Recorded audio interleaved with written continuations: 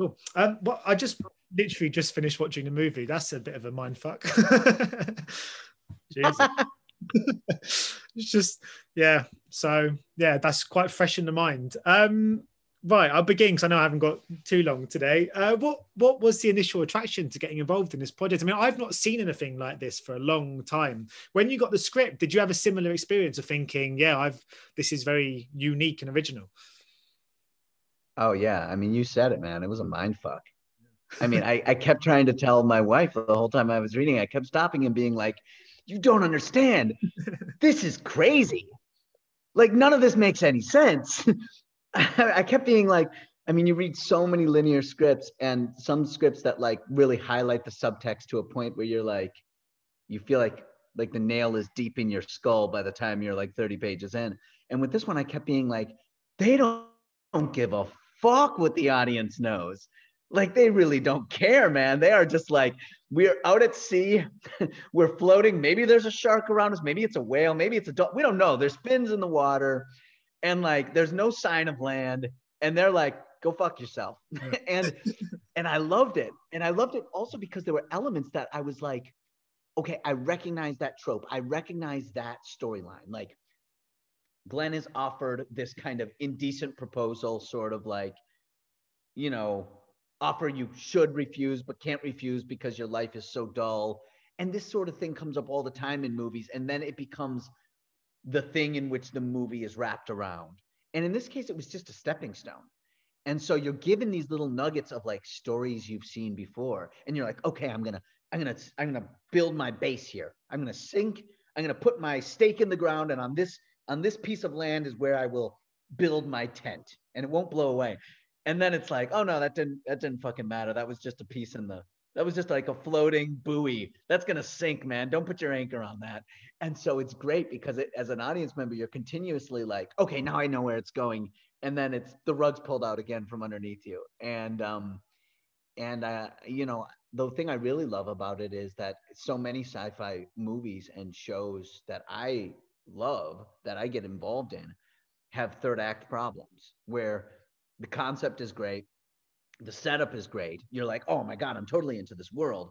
But then the third act basically ends with one character chasing another character with a gun and like a car chase. And you're like, okay, so the concept really didn't matter in the end. It's just that. And the thing I love about this is that the concept is kind of revealed to you in the third act. Like, you don't really know what this world is. It's you're trying to figure out what the concept is. Like, it's not clear. And so because of that, your brain is forced to reverse engineer everything and in a way kind of like Memento or Primer, kind of put the pieces together retroactively, you know, and or reverse engineer them really. And so the concept stays strong all the way through the third act, and it sticks with the story. It doesn't revert to another genre. It doesn't revert to action. It doesn't revert to, you know, drama or any of those, or a love story. It kind of stays with its sci-fi principle, its mystery principle. Yeah, maybe I'm a masochist, but I've realized obviously there's a niche for films where the director just doesn't give a shit about what his audience cares or knows, which I loved about this movie. But you mentioned you sort of spoke to your wife about it, but like, how have you gone about describing? I mean, assuming, you know, when you're making something, family, friends will say, hey, what are you working on, Vincent? In this case, how did you condense what this was to people that asked? So poorly. Like, not even to beat around the bush. Like, I called up a sibling of mine and I was like, yeah, so I'm doing this movie, and okay, so it starts here and then this happens, and then like 20 minutes later I'm like literally 15 pages into it, and I'm like, you know what, just forget about it. I can't describe it, because what happens is you start to describe it and then you realize you have to reveal what it's about. And so in revealing what it's about, then the person kind of gets ahead of the story, and then the story kind of loses what makes it special, what makes it the story. And so then you go, okay, but rewind, forget all that stuff I just told you about what's really happening, and pretend you don't know any of that. But you can't really, you know. So I did a really poor job of describing it to everybody. And in fact, even when, Rob called me up and said, hey, I'd love for you to, be a part of this project, even talking with him about it was difficult, right? Like two people who had read the script, even talking about like conceptualizing how we were going to get that onto the screen became a conversation that like was very difficult to have. And I would try to express kind of, oh, I have this worry, or I love this thing about it. But then like trying to explain that to him was difficult. And for him trying to reassure me or change my mind about something was difficult because the subject matter is so elusive in a way. But I was impressed with him when we were on set that he was able to keep everything in his mind. And I think he's like a really calm person, the director, and he has a very like wonderful quietness about himself and a wonderful kind of inner dialogue that you can kind of see. And I think it took someone like that to kind of be able to put on the horse blinders and just kind of know the story, kind of like the story was just continuously playing in his head, and he was just very aware of what he needed to get and what each scene needed to convey in order for him to kind of like organize the puzzle at the end. Yeah, I mean, maybe it is because I've only watched it just quite recently, but I almost feel like I need to have a shower after. There's a kind of unsettling kind of feeling to this. Was that tonality to the movie, that feeling of kind of unease that exists the whole way through this? Did you get a sense for that on set, or is that something that's kind of built on in post? Yeah, no. If the question is like, did people on set have the feeling of unease like on a personal level, then no. That was the question. If the question was like, I meant in regards to the content we were creating. Yeah. In regards to the content, yeah. No, not really, because yes, in some scenes, right? Like the scene in the hotel. I'll be really vague about it because I want to give anyone who's listening or reading or watching this the opportunity to like not know anything about it. But like the scene in the hotel, right? Where she brings me into the hotel, like definitely there, where like we're trying to put pieces together. There's a sense of unease because we're in this situation where we're stuck between different thoughts, right? So there were definitely scenes where like we were able to heighten the unease, but in most situations, it's important for the characters not to be in unease. I mean, other than the fact that like certain situations are awkward just in themselves being awkward, right? Like the first scene where he first meets her, or the scene before he goes to her bedroom, right? Like those scenes are just awkward because they would be awkward in real life, but not uneasy awkward, just kind of like uncomfortable awkward. And in most of those scenes, as the character, you have to fully believe in that moment, right? That moment has to have full credibility.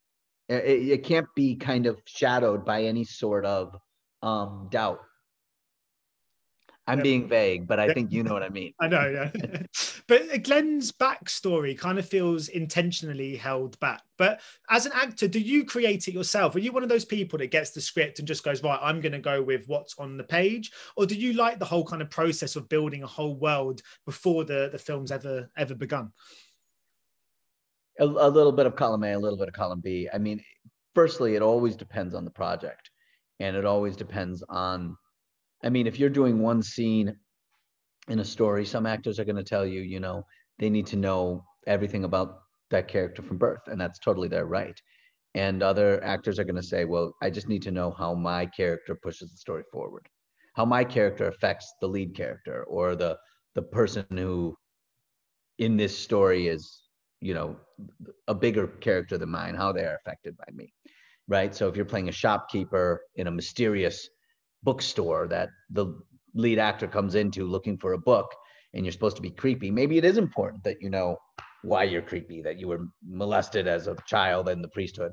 Maybe that's really important to you. And maybe other actors are going to look at it and say, well, from a technical standpoint, I just need to make sure I hit these notes, these tones. And so every actor is going to take that on in a different way. And for me, with this kind of story where I'm playing one of the leads, I would say it is important to know a bit of his backstory, and at the same note, to not go so deep into that it becomes distracting. And in saying that, I mean, his backstory is one that is quite average, right? This is a guy who never stood out in school. He never left and took a big shot, a big swing at life. You know, he didn't take over dad's business or go out on a epic trek to find himself in the wilderness of Bolivia. He never took those risks in his life. He has a standard job where he gets a paycheck, and he goes home to a very simple apartment, and his life is uncomplex, but without the peaks and valleys that can give a life meaning, and without the responsibilities that give a life meaning as well. And so when certain responsibilities come his way, he's given a meaning.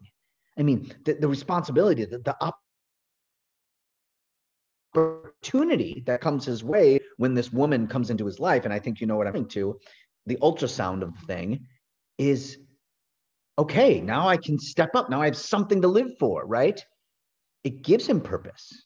If that makes sense. And so for the character, he needed to be a man without purpose, right? If he had a driving inclination to be a titan of industry, then it becomes a different story completely. I know, obviously, I don't know if that answered. I don't even really remember it. No, that's fine. No, but I was wondering, I mean, do you think that there is something quite oddly enticing about living an uncomplex life? Because I know, obviously, you say responsibility is great, and coming and these kind of great adventurous moments that arise are what makes life so special. But can you see the appeal in that kind of more stripped back, uncomplex lifestyle Fuck yeah, man. Totally, absolutely. I mean, one of my personal fantasies through my 20s was that, like, I would be like a nighttime janitor in a high rise. Like this idea of just like pushing around a big, like, you know, rug cleaning tool with my headphones on with all the lights out and looking out over the lights of the city. And then you pack up your big thing at the end of the night and put it in the back of the van, and work is done. And when you go home, you don't think about it. Like, you never think about it. Like, you don't worry like, oh, I wonder if I really got that carpet clean tonight. You know, like if you have a job where you're putting in a lot of your own energy and there's a lot at risk, your job never really ends, because you're kind of constantly wondering, like, could I have done better? Or, you know, was that note that I was given or that critique I was given, did I really digest it? Did I really work it into the project? You know? And so, yes, as somebody who's kind of done this for a long time, I oftentimes have looked at those lives and goes, God, that's great. And I'm not saying that a simple life doesn't have meaning at all, but I'm saying that, you know, people often, even with kind of simpler lives, do take on at some point in their life other responsibilities, whether it be a family member that's sick that they take care of, a mother, a father, or whether it be children of their own or a charity they care about or something like that. And I'm not saying everybody does. There's definitely people who don't, but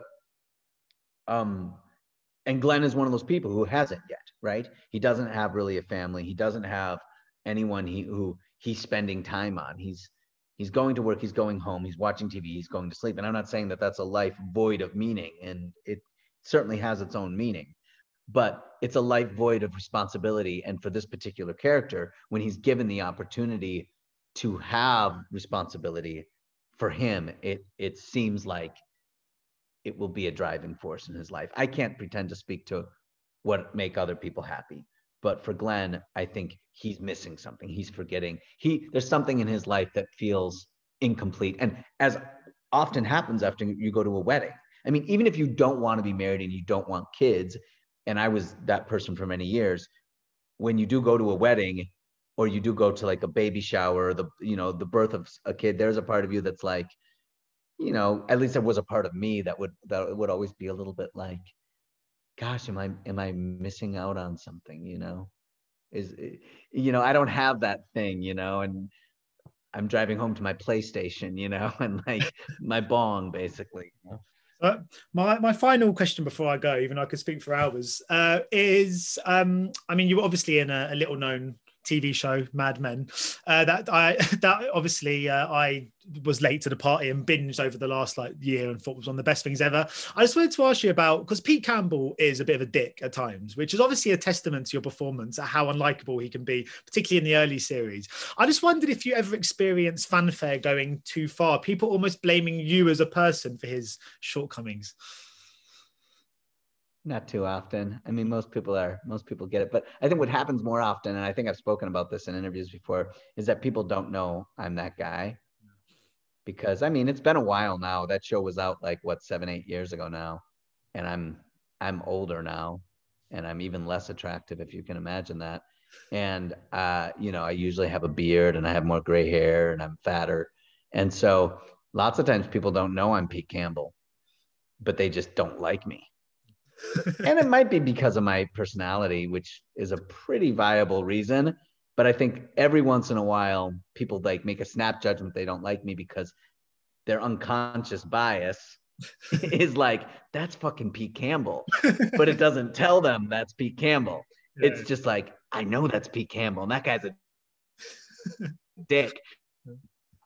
And then later that meal or that day or that week or that month, they're like, oh, you're Pete Campbell. Oh, I'm so sorry for spitting in your burger. I didn't know. The minute I met you, I just thought, I don't like him. And I didn't know why. So I've gotten that before. But I think most people, you know, also the funny thing is that people, especially when the show was on, people would meet me and they'd be like, oh, we hate Pete Campbell and we love Don Draper. And I'd be like, but Don Draper's just as big of a dick as Pete Campbell is. The difference is that he's really charming, he's really handsome, and he's really cool. And so you excuse his dickiness. Some people do. Whereas like if you're short and not so attractive and not very charming, you can't get away with being an asshole, you know? Don Draper can get away with a lot. But anyway, on that note, thank you so much for your time today, Vince. It's been a real pleasure speaking to you. And best of luck with the movie. And I really hope that you can find a way to condense it to talk about it when people ask you what it's all about, because I'm still struggling. Well, it's out now, so I'll just tell them to watch it. Yeah, probably a wise move. Anyway, take care, man. Best of luck with the release. Ladies and gentlemen, you're watching Hey You Guys. Hey You Guys, huh? Hey You Guys. Is that from the Goonies? It is indeed, yeah. Nice. Hey You Guys!